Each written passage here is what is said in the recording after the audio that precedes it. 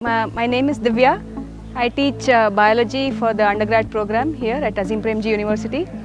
And specifically I teach introduction to biology, so 2 courses of introductory biology, and right now I'm teaching an elective called animal behavior, which deals with how different kinds of animals behave and respond to their environment. So I'm working on 2 projects currently. One is on social spiders, where there are a group of say 20 to 200 spiders live in colonies, and they come out together to hunt and to build web and also to raise young ones.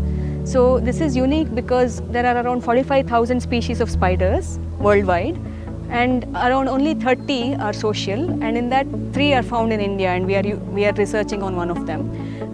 A couple of students who are working on social spiders right now are looking into, are there some individuals which are more important, or do they have personality when it comes to say things like hunting behavior.